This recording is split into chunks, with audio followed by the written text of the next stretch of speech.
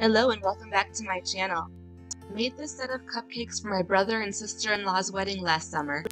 Their color scheme was so beautiful. It was a dusty rose pink, a sage green, and white. I decided to use 4 different piping designs for these. I'll be using 1M tips, a 199 tip, a 103 tip, and a small open star tip that's not numbered, but I would compare it to maybe like an 18. I'm given a large order like this, but also creative freedom with piping design. Sometimes I'll plan it out ahead and write down designs I want to make. Keeping with the same color scheme, sometimes it's reload your piping bags as you work. Move on to the next design once you finish a bag.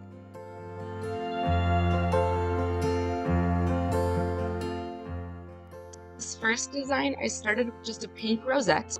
Instead of swirling around multiple times to fill up the cupcake, I just swirled around once. I added some green ribbons using the 103 petal tip. Filled in the remaining open space using the white with the 199 tip with some drop stars. This style is fun because while you're doing the same thing to each cupcake, they all end up a little bit unique. You can even switch up the colors too, maybe doing like a white rosette or a green rosette and pink ribbons or something as well. Tip for the ribbons is keeping the wide end of the petal tip down and the narrow end upward. It's a more thin, defined ribbon look. I'm using a vanilla American buttercream frosting for these, and I added a bit more powdered sugar to stiffen the consistency for piping.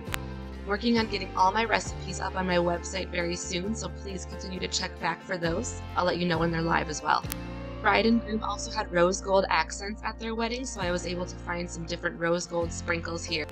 Pretty sparkly sanding sugar. Adding it just a pink rosette to give it a little sparkle and texture.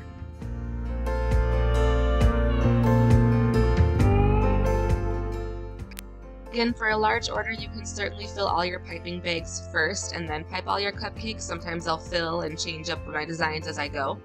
We're just getting ready for the next set. I up with this cupcake design a while back. You've probably seen the popular spiral borders people make on cakes, and I wanted to make a smaller version on a cupcake. Using a small open star tip for this. It's not numbered because it came from a piping kit, but I would compare it maybe to like an 18 or a 21. A 16 would give you the same look too. You can definitely use a large turntable for this as well. I just happen to have a small one for cupcakes I like to use. Key is to take your time, maintain even piping pressure, and make sure each loop sits on the last loop. I like to fill in the center with just a 1M rosette, but you can use another large piping tip, or you can use drop stars, or just fill the whole thing with sprinkles too. Found these shiny rose gold rosettes to match the theme of the wedding as well. The cupcake designs are different but still coordinate with each other.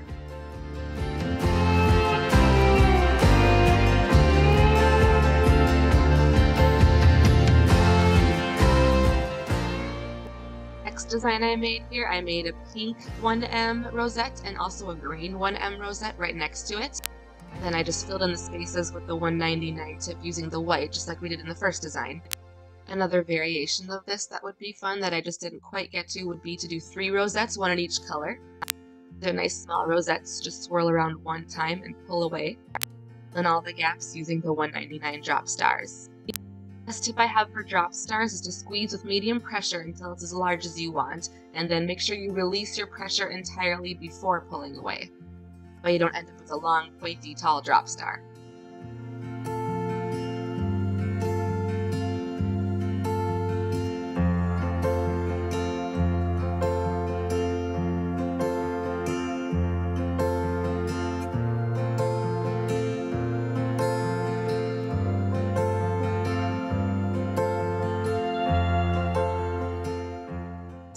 The last design I made for these is just a big, simple cupcake rosette using a 1M tip. You could also use a 2D tip for this as well. It's just a little more ruffly looking. Both are very beautiful.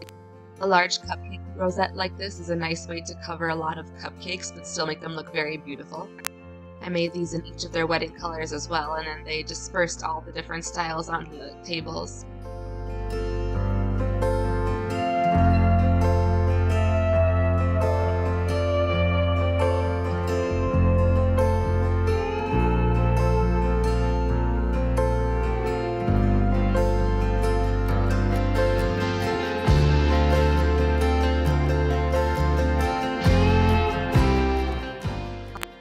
Thank you so much for watching. I'd love to hear what you think of this color scheme. I think it's very beautiful.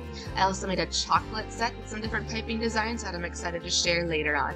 Again, keep your eyes on my website. I'll be uploading recipes very soon. Thanks for watching.